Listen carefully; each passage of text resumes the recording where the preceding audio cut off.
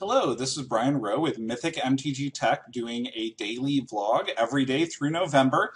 Today I'm going to be talking about competitive play and keeping track of life and how important it is. I'm also going to talk about the floor rules and how I think there needs to be a little bit of an addition to them or a change, although I'm going to be reaching out to Wizards after this video and trying to talk to them about it directly.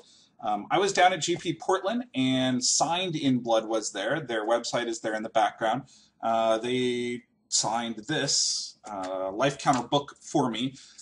If you are playing in a competitive REL event, I strongly encourage keeping track of your life and keeping notes. It is one of the things that will improve your play the most.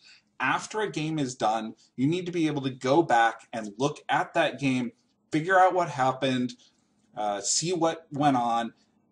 In chess, it's really important because you can actually walk through the whole game. But if you can take minor notes while you're playing about what's going on in the game, it will help you find areas where you made mistakes. And when I talk about mistakes, I'm not just talking about when you lose, also when you win.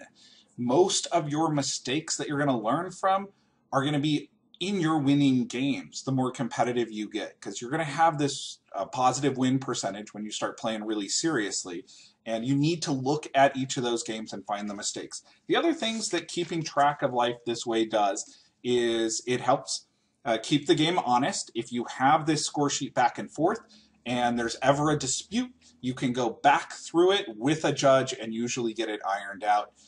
Very, very important that way. Another nice thing about taking notes that some players don't realize is whenever you look at somebody's hand, you can write down everything that's in their hand.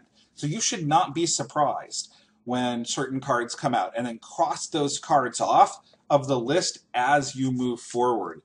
If you are playing against somebody for a second time, you see it on the score sheet, maybe you played against them in an earlier grinder event, you can even look back before the game starts and try to see what you can remember from that game.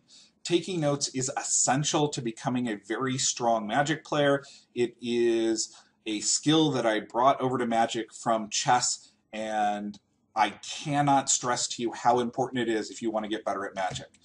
Now, let's move on to the floor rules here. I've got up the MTG floor rules under Electronic Devices, and this was actually one of the most disheartening things that I saw as a change in the floor rules recently. I understand the reason they did it. At the competitive and professional level of rules enforcement, during drafting, deck construction, and playing of matches, players may not use electronic devices capable of taking notes, storing notes, communicating with other people, or accessing the internet. Now, they're doing this to try to shut down on cheating. That is a great, noble thing to do. Strongly in favor of it. I understand that it's also only at the competitive and professional level. If you've seen my notebook here, my notes, really bad. Very difficult. I can usually get the numbers. The particular things that I write down, though, very difficult to even tell what they are. Why? Number one, my hands shake. I've got a tremor. The more I try to hold them still, the more they shake. So as long as I don't try to hold them still, they're not bad. If I drink alcohol, they get better, although I don't think that's conducive to my chess or Magic game. The other thing is I'm dyslexic, so I switch letters around, and I'm a horrible, horrible speller. I can look at something, write it down, and it doesn't even turn out right. So in those cases, I would much rather use a device like this.